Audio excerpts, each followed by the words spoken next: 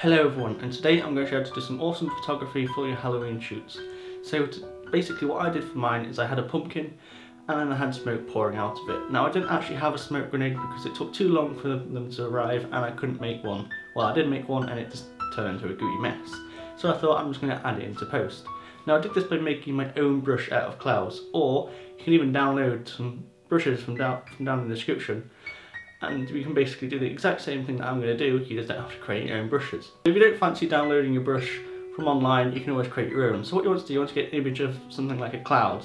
And then what you want to do, you want to select one cloud that you think looks kind of smoky. You'll lasso around that and copy it across to a new document. Now within that new document, you want to create a new black layer underneath that so you can see the different contrasts when you go into your channels. And within your channels, you want to find the highest different contrast from the black to the white. And you'll select onto that and you'll copy that. And on that copied layer, still in your channels, you'll want to go onto adjustments, and then you want to go onto levels, and then you'll adjust the levels until you just basically get the white and the black. So you want to click Control and Alt and click on that layer, and then from there you'll see that it's highlighted. You'll then want to create a new layer, and then you want to fill that with black by pressing Control and Backspace, and it will fill that area that's selected with black. And then from there you can create your brush.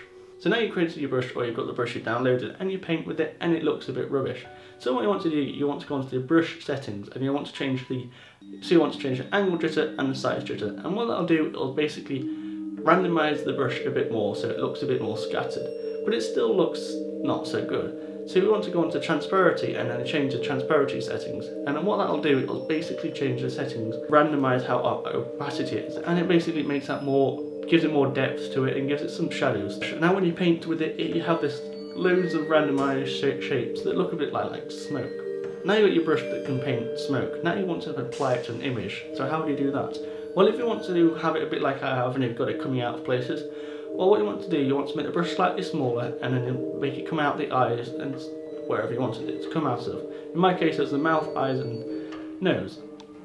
And I made this quite small and made it come out a bit. Then I made the brush a lot bigger and it went off the way that I wanted the wind to be blowing. And it still didn't look like quite good.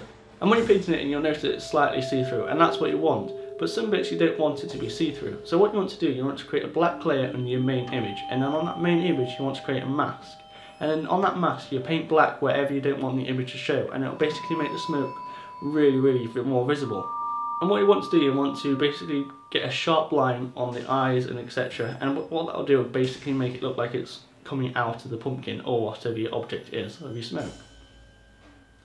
But you also want it to have like a slight fade away, so you can change the opacity of this by moving the cursor up to the white or change the opacity of the brush that you're using to paint on the mask. And what that'll do is basically make the smoke gradually more see-through, making it more realistic.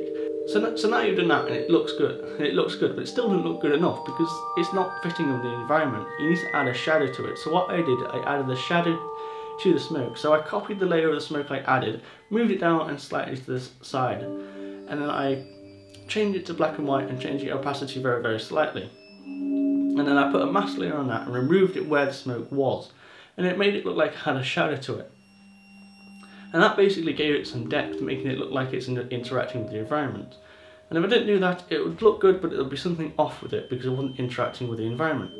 Now you've done the image, it basically looks about like this, and it looks like the smoke is very realistic, but it's very tricky to get the smoke to look like it's actually there. So it takes a bit of practicing and a lot of messing around until you actually get this right. Thank you for watching everyone. If you want to see more filming, photography or editing techniques, subscribe up there or down there. Thank you for watching everyone, and bye bye.